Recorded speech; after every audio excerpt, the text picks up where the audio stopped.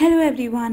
Victor's channel +1 Physics എട്ടാമത്തെ എപ്പിസോഡിൽ എന്തെല്ലാം കാര്യങ്ങളാണ് ഡിസ്കസ് ചെയ്തത് അതുപോലെ തന്നെ നോട്ട്സും അസൈൻമെൻറ്റ്സും എന്തെല്ലാമാണ് എന്ന് നോക്കാനാണ് നമ്മൾ ഈ ഒരു വീഡിയോയിൽ വന്നിട്ടുള്ളത്. ഇന്ന് നമ്മൾ എറേഴ്സ് ഇൻ മെഷർമെൻറ്റ് എന്ന ടോപ്പിക്കിൽ തന്നെ കോമ്പിനേഷൻ ഓഫ് എറേഴ്സ് എന്ന ടോപ്പിക്കാണ് നോക്കാൻ പോകുന്നത്. അപ്പോൾ എറേഴ്സിൻ്റെ കോമ്പിനേഷൻസ് 3 ടൈപ്പിലാണ് നമുക്ക് കാണാൻ സാധിക്കുക. ഒന്നാമത്തെ error of A some or A difference, രണ്ടാമത്തെ error of A product or A quotient, മൂന്നാമത്തെ error in case of A measured quantity raise to A power. ഇതിൽ ഓരോന്നും നമുക്ക് ഓരോ കോമ്പിനേഷനും പഠിക്കാം. ഒന്നാമത്തെ error of A some or A difference. Suppose two physical quantities A and B have measured values A plus or minus delta A, B plus or minus delta B respectively, where delta A and delta B are their absolute errors.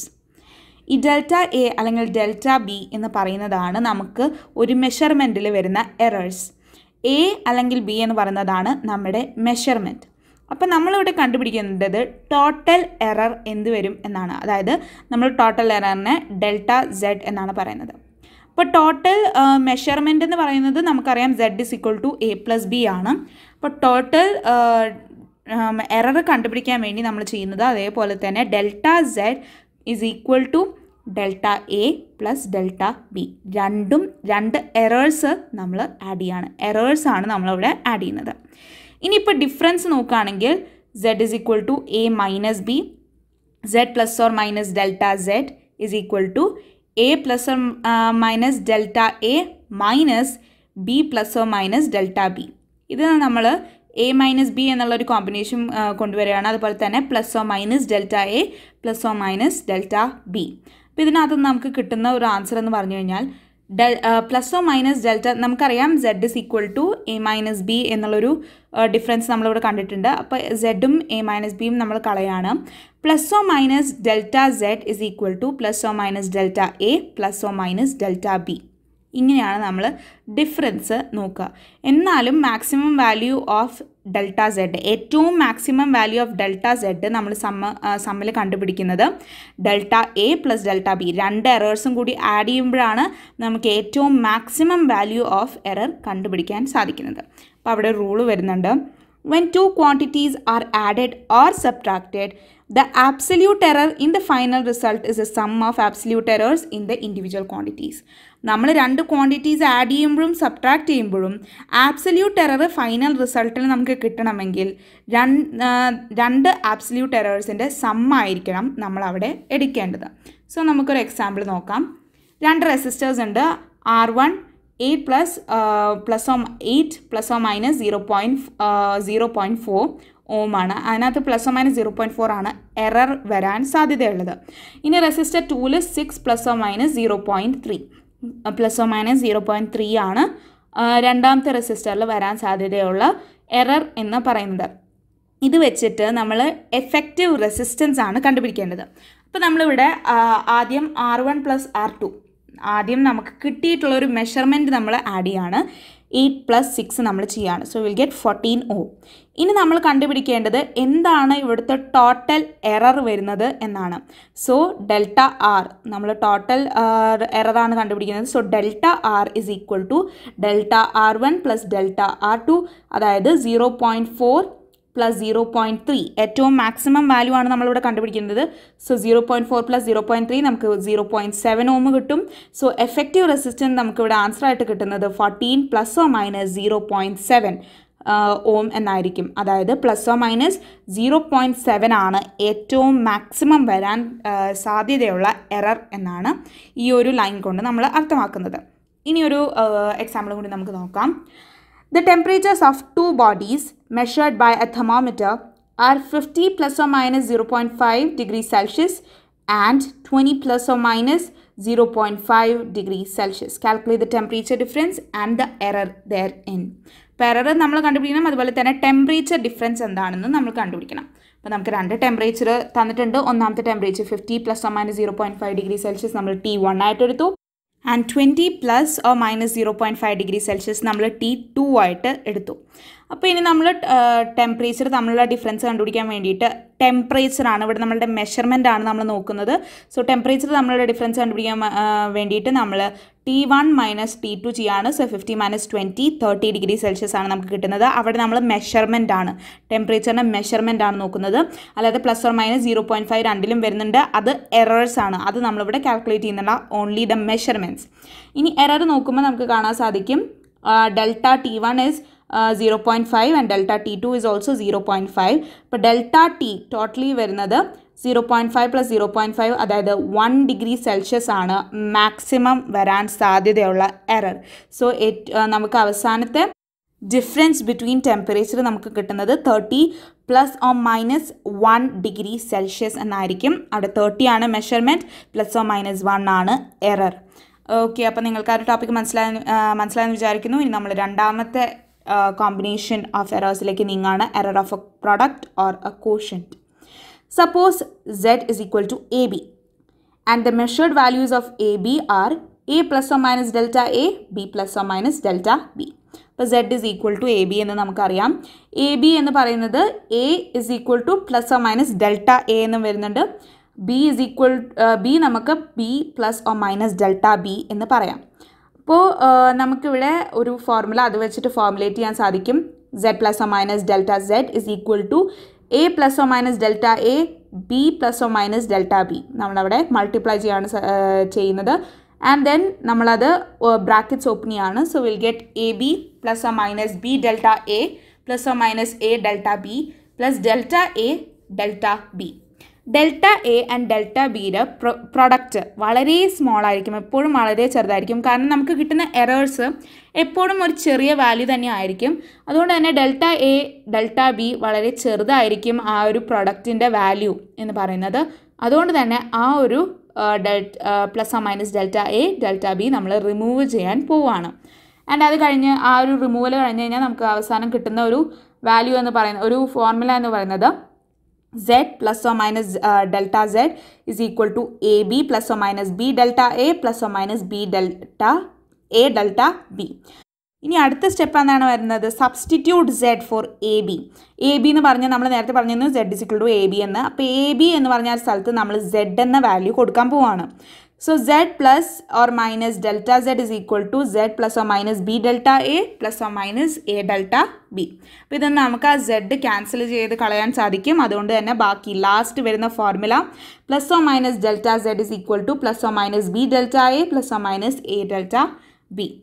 ഇനി നമ്മൾ ചെയ്യാൻ പോകുന്നത് LHS Z ആയിട്ട് divide ചെയ്യും, RHS AB ആയിട്ട് നമ്മുടെ left hand സൈഡിലുള്ള delta Z ± delta Z നമ്മൾ Z ആയിട്ട് ഡിവൈഡ് ചെയ്യുകയും റൈറ്റ് ഹാൻഡ് സൈഡിലുള്ള ± B delta A ± A delta B എന്നുള്ളത് നമ്മൾ AB ആയിട്ട് ഡിവൈഡ് ചെയ്യുകയും വേണം. സോ അത് നമുക്ക് കിട്ടുന്നത് delta Z/Z is equal to ± B delta A AB ± A delta B/AB. അപ്പോൾ നമുക്ക് മാക്സിമം റിലേറ്റീവ് എറർ എന്ന് പറയുന്നത് പ്രൊഡക്റ്റ് അല്ലെങ്കിൽ കോഷ്യൻറ്റ് ആ ഒരു രീതിയിൽ നോക്കുമ്പോൾ മാക്സിമം റിലേറ്റീവ് എറർ നമുക്ക് കിട്ടാൻ വേണ്ടി നമ്മൾ യൂസ് ചെയ്യേണ്ട formula delta Z/Z which is equal to delta A/A plus delta B/B. നമുക്കവിടെ നമ്മുടെ നേരത്തെയുള്ള ഫോർമുലയിൽ ബി കട്ട് ചെയ്ത് കളയാൻ സാധിക്കും. ഇൻ RHS ആൻഡ് അതുപോലെ തന്നെ എ നമുക്ക് ക്യാൻസൽ ചെയ്ത് കളയാൻ സാധിക്കും. അപ്പോൾ അതെല്ലാം കഴിഞ്ഞിട്ട് we will get after all the derivation നമുക്കൊരു ഫോർമുലയിലേക്ക് എത്താം. ആ ഒരു ഫോർമുലയാണ് delta Z/Z which is equal to delta A/A plus delta B/B. ഇതാണ് മാക്സിമം റിലേറ്റീവ് എറർ. അപ്പോൾ അവിടെ വരുന്ന rule when two quantities are multiplied or divided, the relative error in the result is the sum of relative errors in individual quantities. രണ്ട് quantities multiply ചെയ്യുകയോ divide ചെയ്യുകയോ ചെയ്യുമ്പോൾ relative error അതിലെ ആ റിസൾട്ടിലെ relative error എന്ന് പറയുന്നത് റിലേറ്റീവ് എറേഴ്സിൻ്റെ സമ്മാണ്. അപ്പോൾ നമ്മളിവിടെ ശ്രദ്ധിക്കേണ്ട ഒരു കാര്യം, നമ്മൾ റിലേറ്റീവ് എറർ അതിൻ്റെ മാക്സിമം കണ്ടുപിടിക്കുമ്പോൾ എററിൻ്റെ കാര്യത്തിൽ മാത്രം നമ്മൾ അഡിഷൻ അല്ലെങ്കിൽ ആ ഒരു വാല്യൂസിൻ്റെ സമ്മാണ് നമ്മളവിടെ കണ്ടുപിടിക്കേണ്ടത്. സോ നമുക്കൊരു എക്സാമ്പിൾ നോക്കാം. The percentage error in the measurement of length and breadth of a rectangle are 4% and 1.5% respectively. ഒരു റെക്റ്റാങ്കിളിൻ്റെ മെഷർമെൻറ്റ് ലെങ്ത്തിൽ 4% എററും അതുപോലെ തന്നെ ബ്രെഡ്ത്തിൽ 1.5% എററും ഉണ്ട്. Calculate the percentage error in the measurement of the area of the rectangle. അപ്പോൾ നമ്മളിവിടെ കണ്ടുപിടിക്കേണ്ടത് percentage error, ആ ഒരു റെക്റ്റാങ്കിളുടെ ഏരിയ നമ്മൾ കാൽക്കുലേറ്റ് ചെയ്യുമ്പോൾ എന്തായിരിക്കും അതിനകത്ത് പെർസെൻറ്റേജ് എറർ വരുന്നത് എന്നാണ് നമുക്ക് കാണേണ്ടത്. So delta L by L ഇവിടെ ഇൻറ്റു 100 എന്ന് ഇവിടെ കൊടുത്തിട്ടുണ്ട്, 4% ആണ്. Delta B by B into 100% ഇവിടെ കൊടുത്തിട്ടുണ്ട്, 1.5% ആണ്. അപ്പോൾ എ എന്ന് പറയുന്നത് എൽ ഇൻറ്റു ബി ആണ്. So delta A by delta B is into 100 ആണ് നമ്മളിവിടെ നോക്കുന്നത്. So you'll get delta L by L into 100 plus delta B by B into 100. So നമ്മളിവിടെ ചെയ്യേണ്ടത് 4% plus 1.5%, നമുക്ക് 5.5% എറർ ആയിട്ട് ഈ ഒരു റെക്റ്റാങ്കിളിൻ്റെ ഏരിയയിൽ കണ്ടുപിടിക്കാൻ സാധിക്കും. സോ നമ്മളിവിടെ എറർ ആഡ് ചെയ്യുകയാണ് ചെയ്തത്. 4% plus 1.5% നമ്മൾ ആഡ് ചെയ്തപ്പോൾ നമുക്ക് മാക്സിമം റിലേറ്റീവ് എറർ കിട്ടി, ദാറ്റ് ഇസ് 5.5%. ഇനി നമുക്ക് ഒരു എക്സാമ്പിൾ കൂടി നോക്കാം.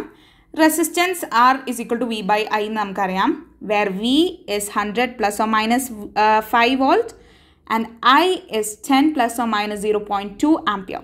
അപ്പോൾ വോൾട്ട് നമുക്കിവിടെ അറിയാം പ്ലസ് ഓർ മൈനസ് 5, നമുക്ക് പ്ലസ് ഓർ മൈനസ് 5 ആണ് എറർ വരാൻ സാധ്യത. ആൻഡ് ആംപിയേഴ്സിൽ കറണ്ടിൽ നമ്മൾ നോക്കുമ്പോൾ പ്ലസ് ഓർ മൈനസ് 0.2 ആണ് വരാൻ സാധ്യതയുള്ളത്. സോ നമ്മളിവിടെ delta R by R into 100 delta V by V into 100 plus delta I by I into 100 ആണ് ചെയ്യുക. So 5 by 100 into 100% plus 0.2 by 10 into 100%. ഇപ്പോൾ നമുക്കറിയാം 100 and 100 5 by 100 into 100ൽ 100 and 100 cancel ആയി പോകും. സോ 5 മാത്രമായിരിക്കും ബാക്കി വരുന്നത്. ഇവിടെ നമുക്ക് കാണാൻ സാധിക്കും 2 ആയിരിക്കും. 0.2 ഡിവൈഡഡ് ബൈ 10 ഇൻറ്റു 100 എന്ന് പറയുന്നതിൽ 2 ആയിരിക്കും നമുക്ക് കിട്ടുക. അവസാനം നമ്മളത് ആഡ് ചെയ്യുമ്പോൾ നമുക്ക് 5 plus 2 7% ആയിരിക്കും കിട്ടുന്നത്. അപ്പോൾ പെർസെൻറ്റേജ് എറർ ഇൻ ആർ ഇവിടെ നമുക്ക് കിട്ടുക 7% ആയിരിക്കും. ഇവിടെയും നമ്മൾ ആഡ് ചെയ്യുകയാണ് ചെയ്യുന്നത്. ഓക്കെ, അപ്പോൾ ആ ഒരു ടോപ്പിക്ക് നിങ്ങൾക്ക് മനസ്സിലായെന്ന് വിചാരിക്കുന്നു. ഇനി നമ്മൾ നമ്മുടെ third combination of എററിലേക്ക് നീങ്ങാണ്. Error in case of A measured quantity raised to A power. ഒരു പവർ വരുന്നത്, റേസ് ടു എ പവർ വരുന്ന എറർ, മെഷേർഡ് ക്വാണ്ടിറ്റിയിൽ വരുന്ന error. So Z is equal to A raised to N. അപ്പം അങ്ങനെയാണെങ്കിൽ Z is equal to A into A into A. നമ്മൾ N എത്രയാണോ അത്രയും പ്രാവശ്യം നമ്മളത് മൾട്ടിപ്ലൈ ചെയ്യണം. അപ്പോൾ മൾട്ടിപ്ലൈ ചെയ്യുന്നത് നമ്മൾ കഴിഞ്ഞ പ്രാവശ്യം എങ്ങനെയാണ് കണ്ടത്? Delta Z by Z is equal to ആ ഒരു എന് പകരം delta A by A plus delta A by A and continuous. N എത്രയാണോ ഉള്ളത് അതിൽ വരെ കണ്ടിന്യൂ ചെയ്യാം. അപ്പോൾ അത് നമുക്ക് ഷോർട്ടാക്കിയിട്ട് delta Z by Z is equal to N into delta A by A എന്ന് നമുക്ക് എഴുതാൻ സാധിക്കും. നമ്മൾ നേരത്തെ പഠിച്ച error of A product and A quotient, അതിനകത്തു നിന്നാണ് നമ്മൾ ഈ ഒരു ഫോർമുലയിലേക്ക് എത്തിയിട്ടുള്ളത്. സോ ഇവിടെ വരുന്ന rule, the relative error in A physical quantity raise to A power is power times the relative error in the individual quantity. അപ്പോൾ ഇവിടെ റിലേറ്റീവ് എറർ ഓരോ ഇൻഡിവിജ്വൽ ക്വാണ്ടിറ്റിയിലും വരുന്ന റിലേറ്റീവ് എറർ എന്ന് പറയുന്നത് പവർ ഇൻറ്റു നമ്മൾ ചെയ്യുകയാണ്. ലൈക്ക് ഇപ്പോൾ 3 ആണ് എന്നിൻ്റെ വാല്യൂ എന്ന് വിചാരിക്കുക. സോ 3 ഇൻറ്റു ആ ഒരു നമ്മൾ റിലേറ്റീവ് എററായിട്ട് മൾട്ടിപ്ലൈ ചെയ്യുകയാണ് ചെയ്യുന്നത്. അപ്പോൾ നമുക്കൊരു എക്സാമ്പിൾ നോക്കാം. The percentage error in the measurement of A radius of A sphere is 2%. Calculate the percentage error in the measurement of surface area of the sphere. അപ്പോൾ നമുക്കറിയാം ഇവിടെ എററാണ് കൊടുത്തിട്ടുള്ളത് and in percentage. So delta R by R into 100 which is equal to 2% ആണ് നമുക്ക് തന്നിട്ടുള്ളത്. ഇനി നമുക്ക് delta surface area ആണ് നമ്മൾ നോക്കുന്നത്. So delta S by S into 100 is equal to 2 into delta R by R into 100. അതായത് നമ്മളിവിടെ 2 ആയിട്ടാണ് ഇവിടുത്തെ എറർ പെർസെൻറ്റേജ് മൾട്ടിപ്ലൈ ചെയ്യുന്നത്. സോ നമുക്ക് കിട്ടുന്നത് 4% എന്ന് ആയിരിക്കും. സോ ഇനി വോള്യൂം ആണെങ്കിലോ, വോള്യൂം നമുക്കറിയാം 4/3 πr ക്യൂബ് ആണ് വരുന്നത്. സോ ആർ ക്യൂബ് എന്നതുള്ളത് നമ്മൾ നേരത്തെ പഠിച്ച ഫോർമുല വെച്ചിട്ട് 3 into delta R by R into 100% ചെയ്യുകയാണെങ്കിൽ നമുക്ക് 3 ഇൻറ്റു 2% എന്ന് കിട്ടും, വിച്ച് ഇസ് ഈക്വൽ ടു 6%. നമ്മൾ ഇതിപ്പോൾ ചെയ്തത് നമ്മൾ ലാസ്റ്റ് പഠിച്ച error in case of measured quantity raise to power. അങ്ങനെ വരുമ്പോൾ നമ്മളൊരു ഫോർമുല പഠിച്ചിരുന്നു, delta Z by Z is equal to N into delta A by A. ആ ഒരു ഫോർമുല യൂസ് ചെയ്തിട്ടാണ് നമ്മൾ ഇങ്ങനെ 6% ആണ് വോളിയൂമിൽ വരാനുള്ള എറർ എന്ന് കണ്ടുപിടിച്ചത്. സോ നമ്മൾ ഇത്രയും കാര്യങ്ങളായിരുന്നു നമ്മൾ ആ ഒരു ക്ലാസ്സിൽ ഡിസ്കസ് ചെയ്തത്. ഇനി നമുക്ക് അസൈൻമെൻറ്റ് നോക്കാം. സോ അസൈൻമെൻറ്റിൽ കൊടുത്തിരുന്ന first question, the physical quantity P is related to 4 observables A, B, C and D as P is equal to A cube B square divided by root C into D. The percentage error of measurement in A, B, C, D are 1%, 3%, 4% and 2% respectively. What is the percentage error in quantity P? Quantity P യിലുള്ള percentage error ആണ് നമ്മൾ കണ്ടുപിടിക്കേണ്ടത്. So delta P by P into 100 is equal to ഓരോ A B C ഡിയിൽ നമുക്ക് വന്നിട്ടുള്ള error ഇവിടെ കൊടുത്തിട്ടുണ്ട്. അപ്പോൾ നമ്മൾ അതെടുത്ത് എഴുതാണ്. 3 into delta A by A into 100% plus 2 into delta B by B into 100% plus 1/2 അവിടെ റൂട്ട് വരുന്നുണ്ട്. അതുകൊണ്ട് തന്നെ 1/2 into delta C by C into 100% plus 1 into delta d by d into 100%. അപ്പോൾ നമുക്ക് അവസാനം കാൽക്കുലേറ്റ് ചെയ്യുമ്പോൾ നമുക്ക് അവസാനം കിട്ടുന്ന ആൻസർ എന്ന് പറയുന്നത് 13% എന്നായിരിക്കും. നമ്മളവിടെ ഡെൽറ്റ എ ബൈ എൻ്റെ സ്ഥാനത്ത് 1% കൊടുത്തു, ഡെൽറ്റ ബി ബൈ ബി എന്നുള്ള സ്ഥലത്ത് 3% കൊടുത്തു, ഡെൽറ്റ സി ബൈ സി എന്നുള്ള സ്ഥലത്ത് 4 കൊടുത്തു, ആൻഡ് ഡെൽറ്റ ഡി ബൈ ഡിയിൽ 2 കൊടുത്തു. And after all the calculation നമ്മൾ എത്തുന്ന അവസാനത്തെ ആൻസർ 13% എന്നായിരിക്കും. So percentage error in the quantity പിയിൽ മൊത്തമായിട്ടുള്ള എറർ എന്ന് പറയുന്നത്, പെർസെൻറ്റേജ് എറർ എന്ന് പറയുന്നത് 13% ആണ്. ഇനി ഒരു ക്വസ്റ്റ്യനും കൂടി ഉണ്ടായിരുന്നു. The period of oscillation of A simple pendulum is T which is equal to 2π root L by G. Measured value of L is 20 centimeter, known to 1 millimeter accuracy, and time for 100 oscillations of the pendulum is found to be 19 seconds using a wristwatch of 1 second resolution. What is the accuracy in the determination of G?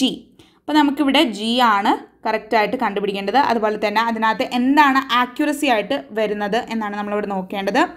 So നമുക്കറിയാം T is equal to 2π root L by G എന്നറിയാം. നമ്മൾ രണ്ട് സൈഡും square ചെയ്യാണ്. So will get T² is equal to 4π² L by G എന്ന് നമുക്ക് കിട്ടും. So നമ്മൾ G ആണ് നമുക്ക് കണ്ടുപിടിക്കേണ്ടത്. സോ G നമ്മൾ ലെഫ്റ്റ് ഹാൻഡ് സൈഡിലേക്ക് ട്രാൻസ്പോസ് ചെയ്തു, T² നമ്മൾ റൈറ്റ് ഹാൻഡ് സൈഡിലേക്ക് കൊണ്ടുവരികയാണ്. G is equal to 4π² L by T² വന്നു. ആൻഡ് ദെൻ നമുക്ക് തന്നിട്ടുള്ള വാല്യൂസ് എല്ലാം നമ്മൾ സബ്സ്റ്റിറ്റ്യൂട്ട് ചെയ്യാൻ പോവാണ് in to the formula. Delta G by G into 100% is equal to delta L by L into 100% plus 2 into delta T by T into 100%. അതായത് 0.1 by 20 into 100% plus 2 into 1/90 into 100%. അപ്പോൾ നമുക്ക് കിട്ടുന്നത് 0.5% plus 20/9% ആയിരിക്കും. After the calculation, we'll find that 0.5% plus 2.22% is equal to 2.72%. അതായത് നമുക്കിവിടെ മൊത്തം ജിയിൽ വന്നിരിക്കുന്ന പെർസെൻറ്റേജ് എറർ എന്ന് പറയുന്നത് 2.72% ആണ്. അപ്പോൾ ഇത്രയും കാര്യങ്ങളാണ് നമ്മൾ ആ ഒരു ക്ലാസ്സിൽ ഡിസ്കസ് ചെയ്തത്. നോട്ട്സും അസൈൻമെൻറ്റ്സും എല്ലാം നിങ്ങൾക്ക് മനസ്സിലായെന്ന് വിചാരിക്കുന്നു. എന്തെങ്കിലും ഡൗട്ട് ഉണ്ടെങ്കിൽ നിങ്ങൾക്ക് കമൻറ്റ് സെക്ഷനിൽ കമൻറ്റ് ചെയ്യാവുന്നതാണ്. അപ്പോൾ ഞാൻ എന്തായാലും റിപ്ലൈ തരുന്നതായിരിക്കും. Don't forget to subscribe to my channel and ring notification bell. See you on my next video. Thanks for watching. Bye bye.